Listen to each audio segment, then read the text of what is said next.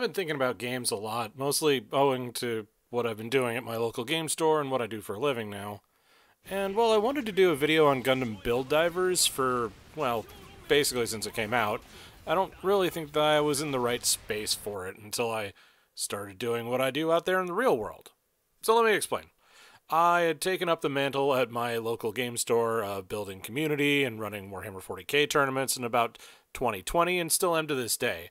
And then that branched out into helping run Bolt Action, but primarily I started working on Battletech. For those of you who are just like, oh, I thought you hated Battletech. Well, kindly fuck off and re-watch that video that made you think that, idiot. Anyway, I think it's given me a very strange appreciation for what Gundam Build Divers brings to the table. 2018 Prof probably wouldn't have seen those particular woods for the trees, but 2024 Prof very much does. So with that all well in mind, let's get some groundwork for Build Divers out of the way. While I loved the shit out of the first two seasons, the reaction from a lot of people who enjoyed those series was resoundingly meh when it came to Divers, which is technically the third season, I guess. And while I'll cop to being one of them at the time, my reasoning was more to do with the tech side than the setting. I'd remind you all that one of the main characters in Build Fighters was from a different goddamn dimension, and the entire idea behind it involved Plavsky particles to make toys beat the shit out of each other. But Divers takes place after those series and instead replaced the GP system with a .hack sign style VR rig thingamajig pilot egg. I don't know. Whatever it's supposed to be, it's a lot more complicated than it needs to be. So while that makes it easier to play with people across the planet, I can't imagine how hard it must have been to get Bandai to put in rollback netcode.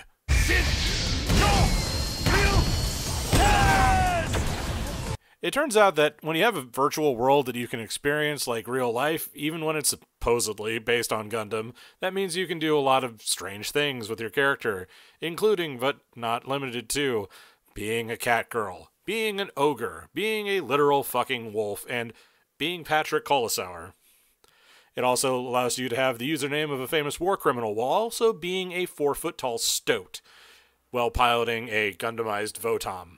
Like, I'm pretty sure somewhere around here they lost the thread. It's in this goofball world that we meet our heroes, Riku and Yuki, as they make their first quote-unquote dive into the world of Gundam Battle Network. This is not to be confused with Mega Man Battle Network, BattleNet, or anything along those lines. Riku is a cookie-cutter 14-year-old designated protagonist. Yuki is the designated sidekick, and they're later joined by Momika, designated bimbo, and Sarah, designated weirdo. While there are heroes, there also are excuse to look at the pack of nut jobs that inhabit this .hack sign but less dreary world. And if you're thinking right now that I'm name-dropping .hack sign, a show that came out in the mid-2000s, an awful lot, you'd be correct. Because it's got a lot of DNA through it. You'll see. Now, you may think I'm being somewhat lackadaisical about describing our main heroes, but you remember how Sei was a big dweeb and had like a big family and a backstory like that? Yeah, not a whole lot of that is going on with this cast of quote-unquote characters. Again, for the first chunk of this series, don't think of them as Gundam characters, think of them like RPG characters. It's no accident that there are so many similarities between, say, Dragon Quest or some of the earlier Final Fantasy games here. This is not a show that has depth of character as its main draw. I don't want to say that this is out of lazy writing or anything like that, but I think someone on the writing staff got the assignment a little too well. The point was to introduce some wild and crazy shit to really stretch the limits of the world and teach some good lessons about gamesmanship and passion for a hobby. This isn't strictly about gunpla and all that. This is probably more like Baby's first Free Company, or maybe more accurately, how not to be a total cockbite in an MMO. Likewise, the outset of the series really accurately taps into a lot of things about competitive miniature games like Warhammer, Star Wars Legion, Battletech, all that sort of thing. These are toys that we're playing with, but they're toys that we give a shit about. Because it's not just a game, it's a hobby. People can get deep into that, deep into the lore, deep into the world building. And while it definitely was a factor in the original Build Fighters, it's a lot more front and center in Build Divers. That really appeals to me personally as a wargamer, but it's also nice to see this expanded on now that it's possible to do a lot more with it due to the MMO nature. One of the more important things that it does tap into is how to make a welcoming and inviting atmosphere for people who are new to the game. Upon entering the world, our main players meet up with Maggie. She kinda bad though. Is that Frost?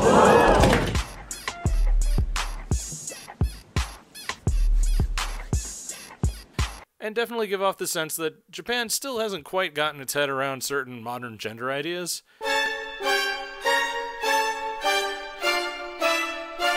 At any rate, they're the kind of player that you definitely want helping new kids to get their head around the basic concept of the game.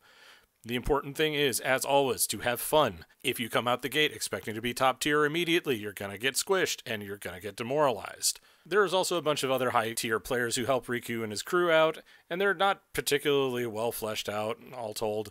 There's furry bait fighter guy, catboy build expert, and then there's the two more interesting characters. There's Commander, who pilots hero suits, and General, who is also a ferret. Well, I'm always happy for some ridiculousness dichotomy in my Gundam. It did feel like there was a missed chance here to use old characters that, already had 2 series under their belts. This lack of particular cohesion is probably going to chafe those who are down with build fighters at this point, and we're hopeful for a new series, and, well, yet here we are. But all is not well in the world of GBN. There are people who have something called break decals that are hyper-boosting their stats and making the world unstable. Now, you might be thinking that, well, doesn't that really break TOS? And you'd be completely correct in asking that. The show addresses this pretty directly, in fact, and their explanation is, we're powerless to do anything because that would mean this show doesn't happen. Okay, fine. Breath of fresh air, that. But since this is causing incredible instability, it's up to the denizens of GBN to kick out the malefactors. How do they do this? By fighting them in-game. Now you might be saying to yourself, gee, Prof, that sounds like a fucking dumb idea considering they're already just straight up cheating. And you'd be correct. No, they don't actually change it. They just act like nothing's wrong or weird. Admittedly, they're trying to catch these dudes on screen with their cheating stuff, but at this point I don't get why the company is so hell-bent on not acting when we've seen people get hardware banned for much less than this, even 10 years ago. Something, rollback, netcode, something, dinosaurs need meteors, I don't know. Now, this brings us to the next couple players in Riku's crew. We've got the Master Builder, who barely knows how to play, but he makes really good mechs, and the Sexy Ninja, who is very obviously a traitor the entire time. Ayame is probably the most fleshed out character in this whole shebang, as someone has their hooks in her and is puppeting her around for the first half of the show. The other guy just kind of blends into the background, like the beige character that he is, not for any fault of his own, but just because he's there because they needed a full team. And yes, he does have a name, KO1, or Koichi, but as I'm writing it, I couldn't friggin' remember it because of his lack of impact. So that's a problem, but it's also the end state of a poorly constructed ensemble cast. You remember Sarah, the weird kid who barely registers and doesn't pilot anything? Yeah, she's an honest-to-God artificial intelligence. The viewers who remember my anime and AI video from a while back probably also clocked this already, but somehow feelings can make an AI happen in a game now. But yeah, Sarah just leapt fully formed from the proverbial godhead because reasons. And she's a much bigger threat to GBN than the Break Divers because they can't reboot the system without shutting her down. Shutting down the entire system. You can get somebody else because I won't do it. I will not. Shutting down the system. I'm admittedly no tech expert. But can't you just put her on a fucking flash drive or something? Don't get me wrong, I'm approaching this as someone who's long expressed a distaste for maudlin sci-fi tropes that don't really make any sense. But if she's in GBN's code, can't you just partition that off or stick her on a different server? Do you guys not have different servers? Folks, we live in a world where we already know how an MMO works, and none of this really makes any sense. But then on the other hand, if she's more than just a batch of code as in a living entity, then I think Lockheed Martin probably wants a word with her. Or at least Raytheon. Raytheon, we make a knife missile. Ah! Like, this is basically what all those AI tech bro morons think their stupid LLMs are, except this one is actually alive, I guess. Honestly, there's a strange sort of learned helplessness to all of these characters. The giant corporation is helpless in the face of people cheating boldly in their own game. The AI that should be able to pull the strings of the game to protect herself is too much of a bubblehead to do so, or just doesn't know how to? No, it's up to the good old-fashioned plucky protagonist to try and protect her. And all of a sudden, I'm pining for Westworld. Look, this show is mid at best and plummets downwards towards fucking awful at the end. It wipes the slate clean so hard from what went on before that it seems like a weird waste of time. I liked Sei and Reiji. I liked Team Try. I have less than no interest in Riku's team of brain-dead, half-assed character designs that also seem to speak lines. This does bring me to a sidebar, however. There's a guy that Riku has to fight in the old school way that basically wrecks his mini, and he's shown to be kind of a grognard. Now, if you're not familiar with the term, that's a gamer term for the old grumbly asshole that runs off the new kids who are just trying to enjoy the RPG or tabletop game. I never found myself rooting for that guy, though he did have a couple of kind of cool designs. But I did understand a little bit of why he was such a shithead. Well, tabletop games or RPGs can't actually be quote-unquote ruined or any of that by the inclusion of new players and fresh blood. I did understand the frustration that comes with the fact that they upended everything that I liked about it. Now, is the solution to blitz the new kids and run them off? Hell no. That's not a thing that a stable person would do. As a well-rounded adult myself, or at least pretending to be, it's important to understand what you enjoyed about something and seek out that particular aspect without using it as a bludgeon towards other people. Some of you are going to get in the comments after that one. So what does that mean for build divers? Well, it's a goddamn mess, but messes can be untangled, and there's some cool mech designs in here. The ones that are fun, interesting, and don't feel like half-assed clip-on parts, at least. Hi, Yuki's GM, I'm looking specifically at you right now. But ultimately, it's kind of a shameless cash grab to try and get more kits sold of less popular designs. The main Gundam is from Gundam Age, for fuck's sakes. But at the end of the day, what do we really do with it? Well, we take what we like, and we don't worry about the rest. There's something here to build on, pun intended, and we'll give it a revamp with Re-Rise. Not everything has to be a full-throated success, even in the cutthroat industry of animation. Just, don't tell the bean counters that. By the end of the series, Riku gets his ass pummeled a few times trying to rescue Sarah, because friendship and all that. But by then, it becomes abundantly clear that the heroes are actually in the wrong. By the time GBN has the capacity to fix the problem, which would cause Sarah to be deleted, partition her away somewhere, improve game stability somehow, talk about development debt, come on, the heroes have tried admirably to come up with a plan to rescue her. But that plan carries a 95% chance that it fucks up GBN. And this comes directly on the heels of Rommel saying that there are people who can walk and talk only in GBN. They try to push back and say that Rommel will be haunted by the things he's done, but I don't think he will be, and I'm pretty sure he's got the right of it. The next time he meets somebody who can walk and talk freely in GBN thanks to his action in his game, I think he'll be fine. In short, fuck off, Riku. Your plan sucks, and you're going to make people's lives worse. Rommel has the right of it. Sorry your little AI loli has to bite the dust, but if the code's there, I'm sure she'll toddle back on in a few months. The needs of the many actually do matter more than the needs of the few, even though that one's your friend.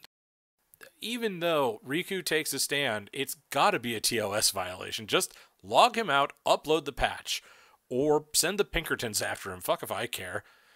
Well, again, this might be the cantankerous old man in me. If you have a minuscule chance of success and a huge chance of fucking up everything, maybe learn to deal with loss. When Evangelion did that whole less than 1% chance thing, the return on success was the angel was defeated. The fail state was the literal end of the world. So there's no harm in trying. This is break everybody else's toy because we're too stupid to tell the difference between a person and ChatGPT. Honestly, the ending being, no, you can't just try and play a game to solve this problem would have been a hell of a capstone to this, but I don't think the Build series is the place to throw around something subversive like that. Even though the end of the series does throw up another roadblock, it really only proves that Riku and his team are a bunch of morons. Anyway, the whole thing ends with somewhere between Angelic Lair and Sam Altman's most furious wank dream, and nothing ever went wrong again. Now, I'm not saying it should have ended with a long legal battle and that Lockheed Martin would be sending operators to kidnap the AI, but that would have been more thematically interesting than let's all meet up in the real world and we're all immediately recognizable and none of us are visibly handicapped or anything like that. Again, .hack sign definitely ran so Gundam Build Divers could trip over its own dick. It's not exactly wrapping itself in glory, that's for damn sure, but this was kind of the perfect encapsulation of how not to do this kind of story. There's no character development. The stakes are zero until they're so high that it's insane to let them get there. And everything just feels so goddamn tidy at the end of it. Well, gee, what if one of these characters didn't look like their in-game counterpart, within reason? What if one of them was, again, visibly disabled? And the weight of what Riku might have done to an important socialization outlet actually hit him? What if someone thought for more than 30 seconds about the goddamn story? What indeed?